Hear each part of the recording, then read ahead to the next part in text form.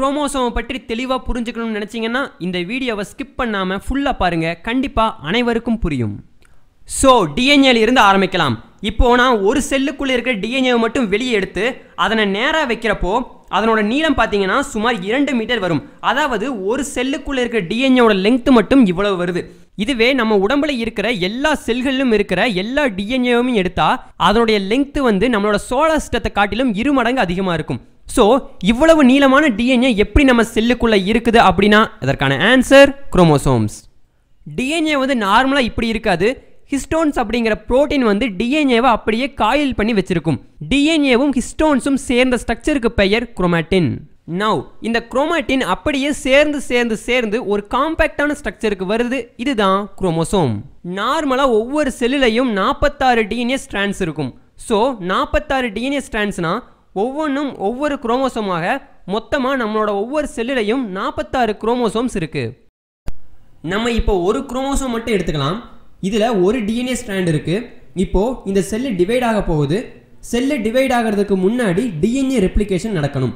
DNA replication நடந்தால் எக்ஸ்ட்ராவா இன்னொரு டிஎன்ஏ ஸ்ட்ராண்ட் உருவாகுது. ஸோ இன்னொரு குரோமோசோம். பட் இது இரண்டும் இந்த மாதிரி இருக்காது, இந்த மாதிரி ஜாயிண்ட் ஆகி இருக்கும்.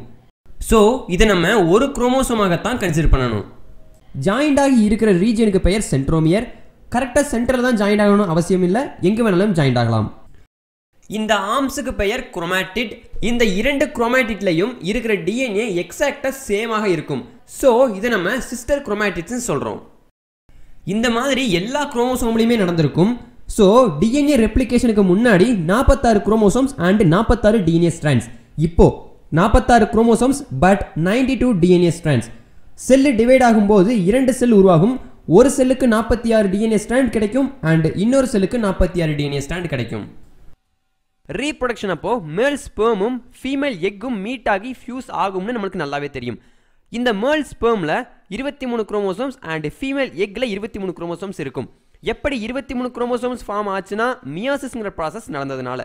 மைட்டாசிஸ் மியாசிஸ் பற்றின வீடியோஸை நம்ம அடுத்தடுத்த வீடியோஸில் பார்க்கலாம். இப்போ இந்த ஸ்பெர்மும் எக்கும் ஃபியூஸ் ஆகி கரு உருவாகுது. இந்த கருவில் 46 குரோமோசோம்ஸ் இருக்கும். எஸ், பாதி குரோமோசோம்ஸ் அப்பா கிட்ட இருந்து வந்தது, பாதி குரோமோசோம்ஸ் அம்மா கிட்ட இருந்து வந்தது. செல்லில் நார்மலாக டிஎன்ஏ குரோமாட்டின் ஸ்ட்ரக்சரில் தான் இருக்கும். செல்லு டிவைட் ஆகிறப்ப மட்டும்தான் குரோமோசோம் ஸ்ட்ரக்சராக கண்டென்ஸ் ஆகும். எதுக்கு இந்த மாதிரி குரோமோசோம் ஸ்ட்ரக்சராக உருவாகுது அப்படின்னா செல் டிவைட் ஆகிறப்போ டிஎன்ஏ டேமேஜ் ஆகாமல் இருக்கிறதுக்காக.